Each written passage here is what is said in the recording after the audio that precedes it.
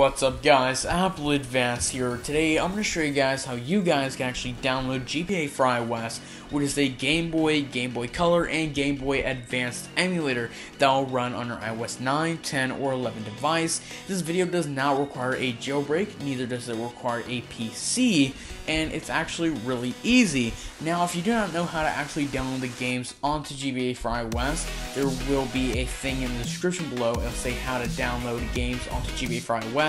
Click the video link right under it, and basically once you click on that video explains by a different YouTuber how to actually sync the saves on there, so you guys can save your saves if and when the application is revoked, and you can actually know how to download the games onto there just in case you do not know how to.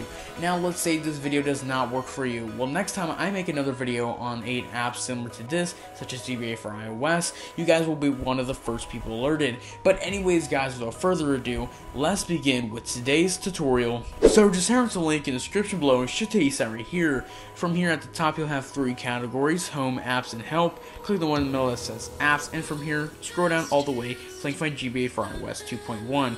Go ahead and click download page at the bottom. Once you click on it, scroll down all the way until you can find the GBA4iOS 2.1 at the corner where it says signed. So click that, click install, then press install GBA4iOS. Now from here you should get a prompt on your phone asking you, would you like to install GBA4iOS? Really easy from here, simply press install. Now once you go back to your home screen and the app has downloaded all the way, you'll click on it and it's going to say untrusted enterprise developer. So it's really easy from here to actually have access to GBA4iOS. What you actually want to do is find your settings application. So to find your settings application, basically once you find it, go to general and scroll down all the way until you find profiles and device management. Scroll down all the way until you find the enterprise app section, and right under it you should find the certificate that belongs to GBA4iOS. Really easy from here. Press trust and then press trust one more time, and there you go. You have access to GBA4iOS running on your iOS 9, 10, or 11 device. Remember guys, if you enjoyed the video, make sure you guys leave a thumbs up button down below. Guys, if you haven't subscribed, go to right now.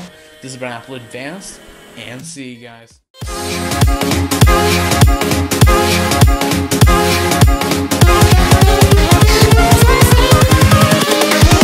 Here we go.